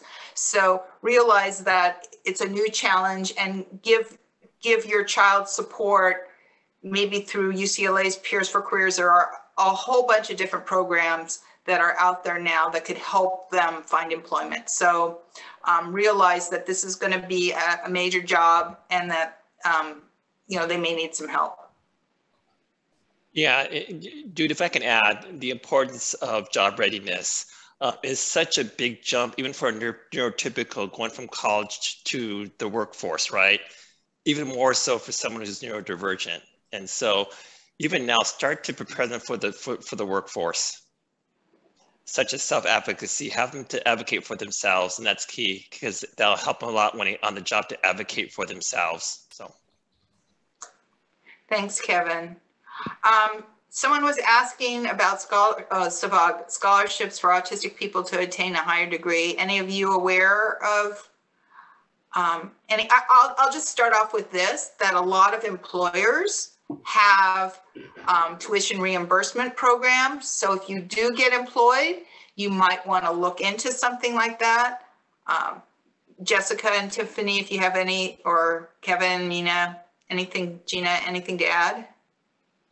I would just add that DOR does support, even if you are in a job right now, if you have a case, if you don't open one with a counselor and tell them very specifically that you are in a job, but you want to move up in your career to a next job that requires these next skills to learn and what you need in order to learn those skills. If it's going back to school, be as specific as you can about what you need support in, and they do provide some funding to help you upskill to get to a next job and a next level. I'm glad you mentioned that, Jessica. That's a very good point. Just be very specific about exactly what you need. And that's true for anything from DOR and regional centers. The best that you can do is advocate for yourself or your child with really specific what they need to advance and be successful.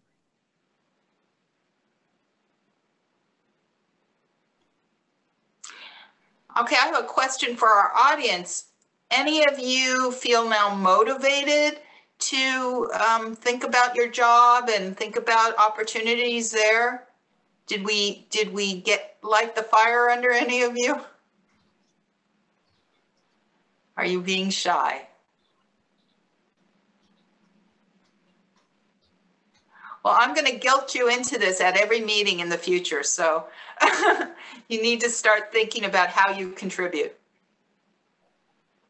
I know everybody's busy and it's hard being a parent or it's hard being in school, but if you're a person on the spectrum or, you know, an individual, ask your parent, ask your friends, you know, make that a point of conversation, have that elevator statement like Kevin was saying, and use opportunities to promote hiring from a diverse population.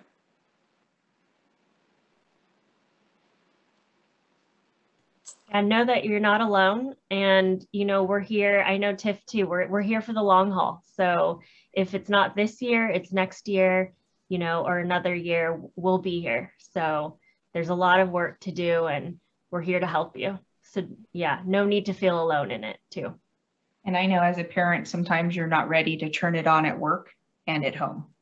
I know it came time for me where, and a lot of you, I couldn't have done this professionally because I was living it daily. I can't even watch some shows that were, you know, autistic stars. I was like, I live this. I don't want to watch the shows, you know, but then you come to a time where you can, you know, get to that thing and something will motivate you to make you want to dive in and do that. So it's okay to wait for that right time because you'll come on strong.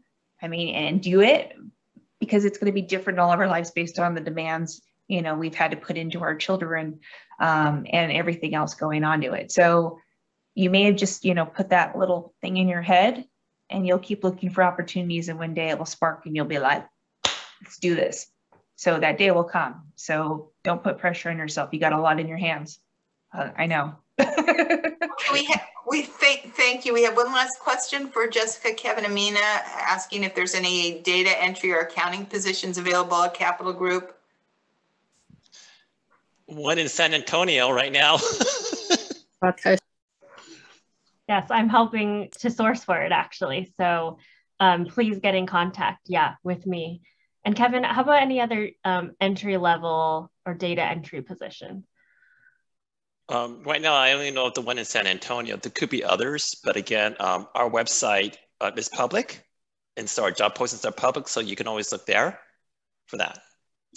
But one thing you should think about is it doesn't have, I think, Kevin, that's within your overall Neurodiversity at Work program, but you have other jobs that are available and people shouldn't necessarily not apply to those. So is that correct? I mean, there's not only one job available at Capital Group today. There's quite a few jobs available, right? There's quite a few jobs.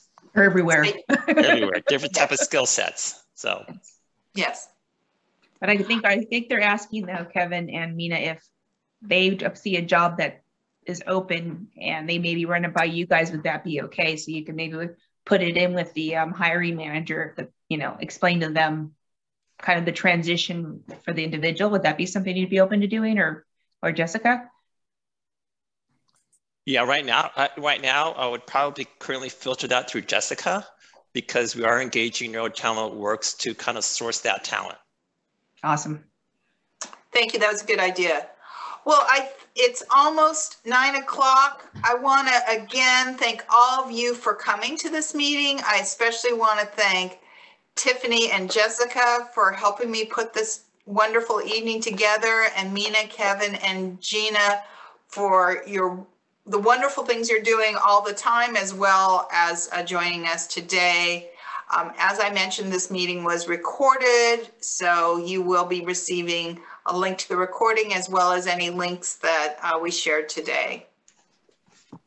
So thank you, everybody. Very much. It's very informative. Thank you. Thank you. Good luck, everybody. Thank you, everyone. With everything. Bye.